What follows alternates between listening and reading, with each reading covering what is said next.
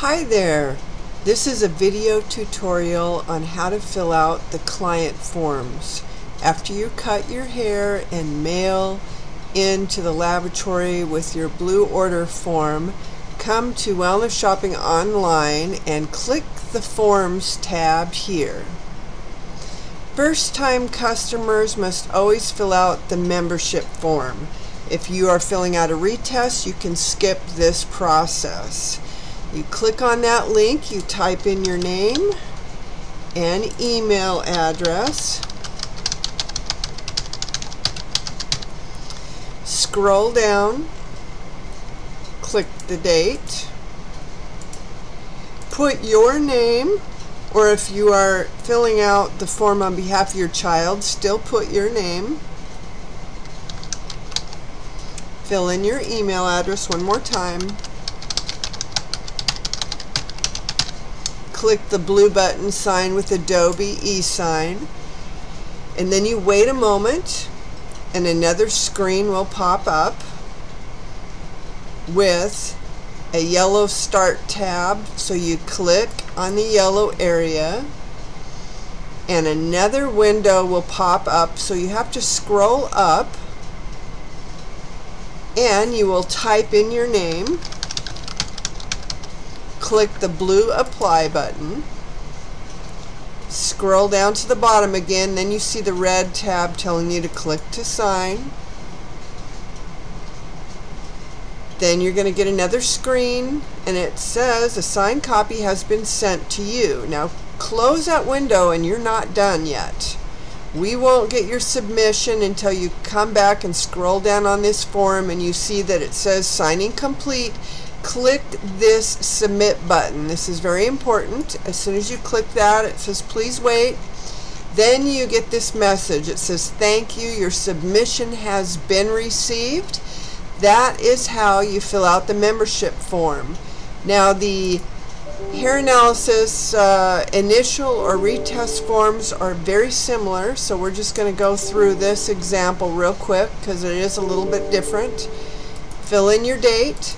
Your order ID number is on the order confirmation that we emailed you, and so you just put that number in there.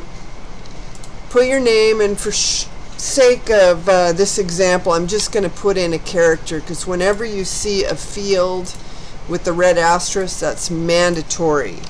So you're going to need to fill those in.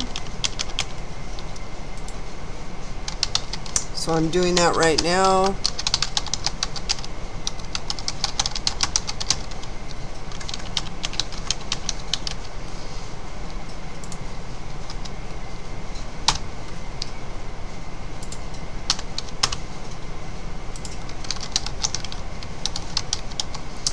Then, if you have a prior hair test, tell us yes. If you know your laboratory number, that's fine. It's not a mandatory field.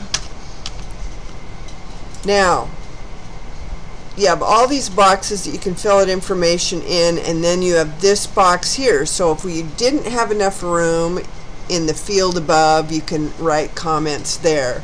So if you don't fill something in there, it will give you an error message. So if something doesn't apply, just type in NA.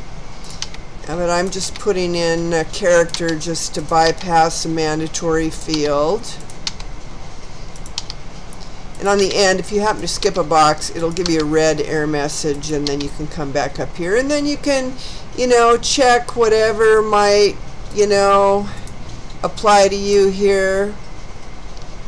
Then, if you have a family member, a friend, a significant other that you would like us to be able to communicate your results or anything like that, you would put their name in there. A lot of people put my name, your practitioner Eileen Durfee, but I'm already, getting access to your information. So this would be like a family member or a friend, and if their email address is different than yours, then you can put that there.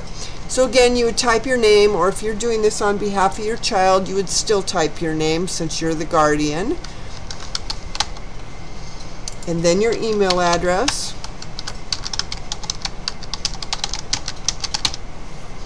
Click Sign with Adobe. We're waiting for this to pop up the other window. Again, you're going to see the Start tab where you click to sign and scroll up to find the box and then type your name, click Apply, scroll back down, click to sign. Then you're going to get this message here, but you're not done yet. You have to close that window and then scroll back down to the bottom of the form. It says signing complete, and you must click the submit button here.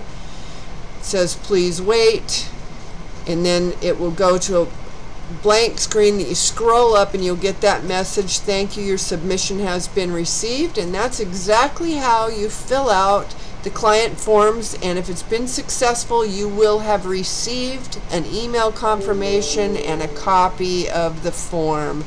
Thank you very much.